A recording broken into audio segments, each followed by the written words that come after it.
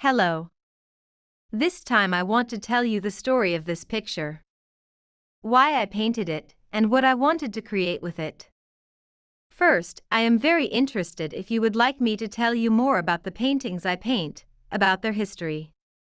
Let me know in the comments if you find this interesting. This painting I started to paint after I got an invitation to do another puzzle in Bulgaria, and the painting I needed to create had to be much more colorful. The last paintings I painted are more lyrical, and the colors are more delicate and very gently flowing. This time I needed to make a painting that was quite bold with some very challenging tones that would blend in and become a beautiful flush rather than being mud. This really took me out of my comfort zone, because I've been really into the soft lyrical tones lately. When I started painting, I was nervous, to say the least. I wanted to bring in more expression. I wanted to paint boldly, and I wanted to paint with colors that weren't such gentle soft colors that there is a lot of risk of messing everything up. So I started. You will see further on how I paint this painting, how the paint is being thrown, how the color is being thrown, and how the colors are flowing into each other, and this way of painting creates a sense of freedom. A sense of unpredictability makes the process very interesting. I really like to paint in a way where I don't know what's going to happen in the end. You'll see how at a certain point, the green world starts to take over the orange, and it's very important to keep the light from the leaves at that point. It's very important that the orange doesn't disappear, but that it complements and supports along with the green. Against this background stand the gentle, lyrical colors of magnolia, in absolute contrast to the very expressive and strong background. As you have noticed in my paintings, the background is never just a minor secondary character. In my paintings, the background is the main actor. It participates together with the main character in the painting, no matter if it is a flower, a bird, a boat. In short, the background is important. Let me know in the comments if you have tried painting this way. And if sometimes the background has become as important to you as it is to me. Have you experienced the background going from an absolutely minor character to a leading one? And actually, the most important thing in the painting is the background, and not the main character, a flower, a bird, a boat, a person. Look at the picture. Watch how I create it. Try to create something similar, and then write if you succeeded. Subscribe to the channel if you like it. And now I wish you a very enjoyable watching the creation of this very expressive painting.